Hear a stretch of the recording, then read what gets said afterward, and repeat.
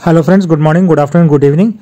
So this is about the engineering seat matrix or the vacant seat matrix for round 2, and lot of students are facing problem with understanding how to read and how to understand how many seats are available in different branches, in different colleges and in different categories, right? So I'm just taking a sample, and this is the first page of the seat matrix which is released by KEA yesterday.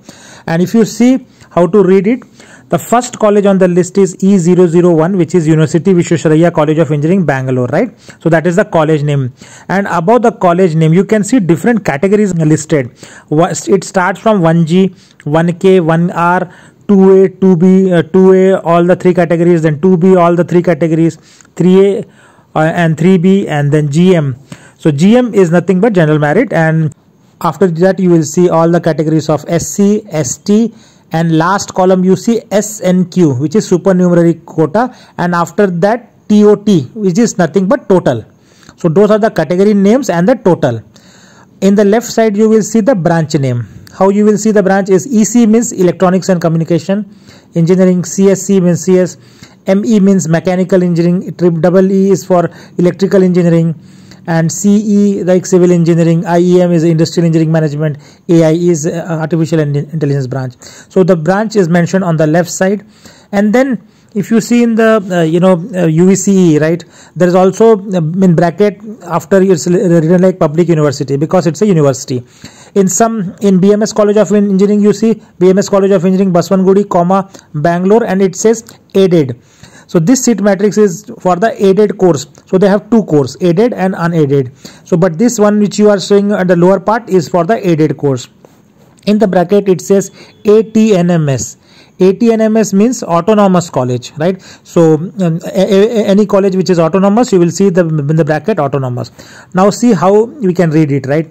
So in UVCE, near to ECE, in the 1G column you see 0. So that means there are 0 seats available in 1G, which is mentioned on the top of the row. Similarly, there is 0 seat available in 1K also, and 0 seat available in 1R also. Similarly, you can read all the categories. For GM you can see 11 seats are available. So the highest number of seats will be always available in the GM category. So you see EC 11 seats in GM category, 15 seats for CS in GM category of UVCE. So all the seats in GM category are mentioned like 11, 15, 21, 9, 13, and the respective columns you can read, right? So GMK will be the next one, GMR will be the next one, and the last column, right, you can see ECE total 17 seats are there, CS total 30 seats are there, ME total mechanical engineering 37 seats are there, EE which is EEE 14 seats, civil engineering 32 seats, industrial engineering 9 seats, and artificial intelligence 12 seats. So that is the total seat matrix of UVCE. Similar thing you can check with the college number E002, which is SKSJTI, right? Institute of Engineering in Bangalore, right? So there also, now if you want to read EC for general merit category, it is 6 seats, you can see there, and CS for general merit category 13 seats. And similarly, civil engineering CE for general merit 6 seats, textile engineering TX, right, that is the code, 12 seats. And similarly all the branches you will be able to see, right, for different colleges, right? And it's a big PDF, you can download it, and category wise you can check.